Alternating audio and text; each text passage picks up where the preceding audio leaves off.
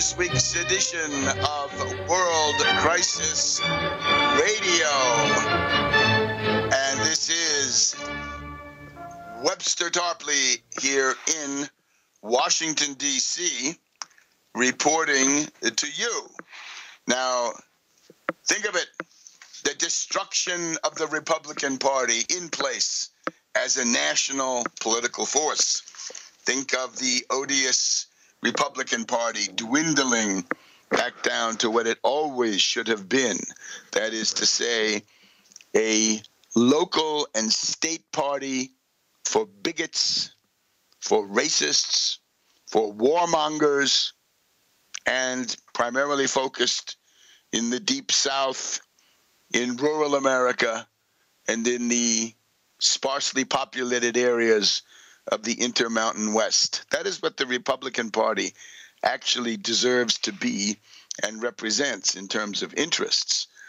Now, of course, when we look at their results, they get much more than that. They get it because of billions upon billions of dollars of support poured in by the Koch brothers and other billionaires and feeders at the public trough, sociopathic elements of all sorts. And when we look at the Republican Party, we've got to say this grouping is a threat to the future of the United States and everybody in it. They block science research. They won't fund the National Institutes of Health. They won't fund the National Aeronautics and Space Administration. They won't fund any of dozens of worthwhile projects. They have now become the party of anti-infrastructure. They hate modern rail. They hate rebuilding the highway system. They hate the ports, docks, canals, and other facilities that we must modernize. Generally speaking, this is the party of the most narrow-minded, crabbed sectors of the population, the 1% or the 1/10 of 1%. These are people who are extremely rich. They have money. They think they will continue to do so.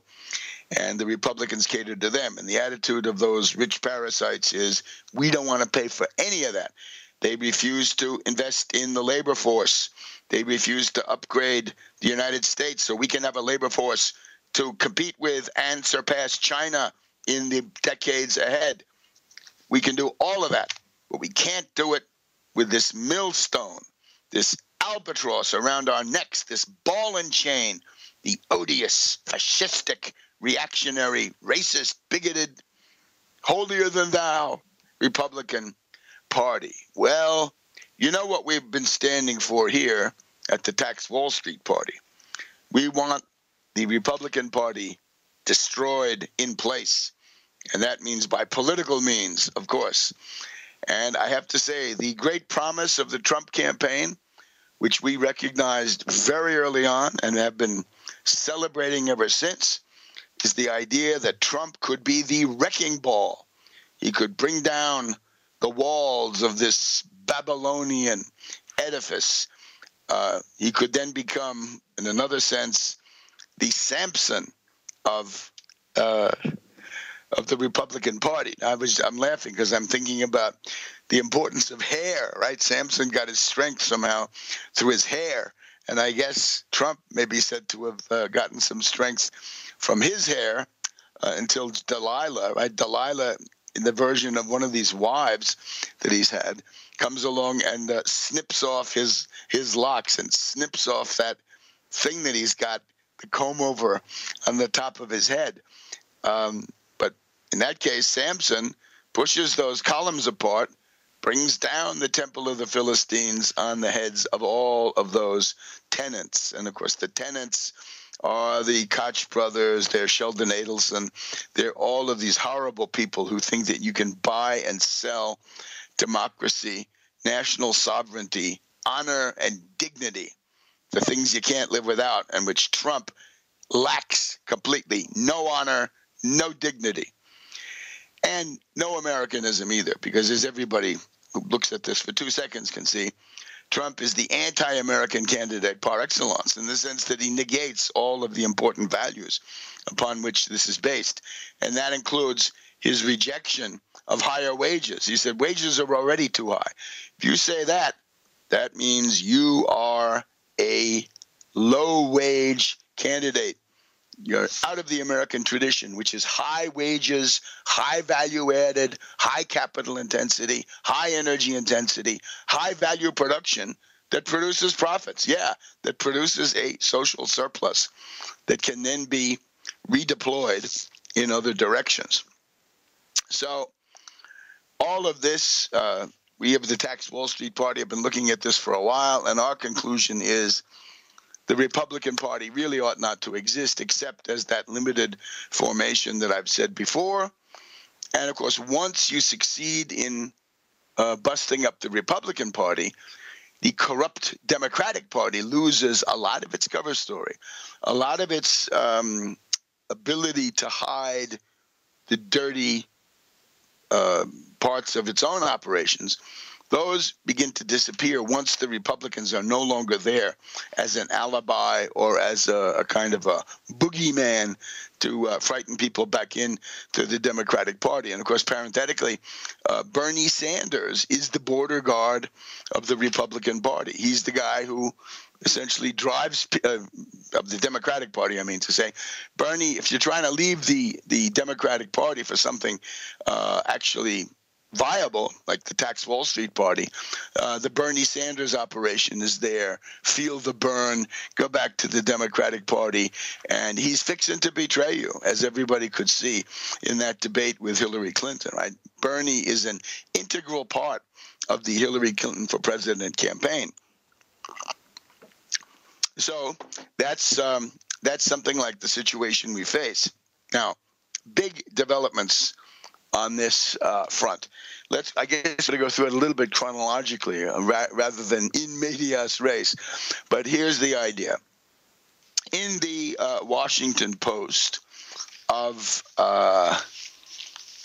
Friday, December 11th, today, front page story, dominant story today in the Insider's Journal here, actually controlled by the Federal Reserve Board.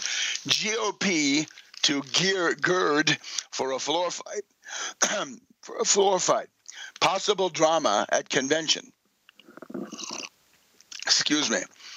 Scenario seen as more likely as Trump rises. Now, the word here is a smoke-filled room. A smoke-filled room. A cabal. A camarilla, how about that? A little room, a little smoke-filled room.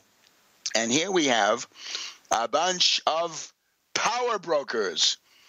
Now, in the old days, it used to, whenever you said power brokers, the next words were up against the wall. But in this case, they triumph, but not for long, perhaps. We are at an eatery in Washington, D.C. called The Source, an Asian fusion restaurant near the United States Capitol. And this has long been the locus, the venue for a series of high-profile meetings, but secret, with Reince Priebus, I guess he's a Wisconsin hack politician, perhaps John Birch Society, for all we know. He's been meeting with these bigwigs every week for a while because they're supposed to develop ideas for a party that is completely barren of ideas. And we'll be back in a minute on World Crisis Radio. Webster Tarpley here in Washington, D.C. And we're reporting on the looming collapse and destruction of the reactionary party, which has done so much harm to our beloved country under the banner of greed and bigotry and warmongering, union busting, class warfare, war on women, you name it, right? Last week I was telling you about how one of the features of fascism is misogyny. Well, look no further than the Republican Party and their despicable war on women. Worst kind of coward, the ones that on women. Those are the Republicans these days. Make no mistake. So what we're looking at is this fascinating camarilla, or smoke-filled room in the U.S. parlance. And this is here in Washington, D.C., at the stylish eatery known as The Source on Capitol Hill.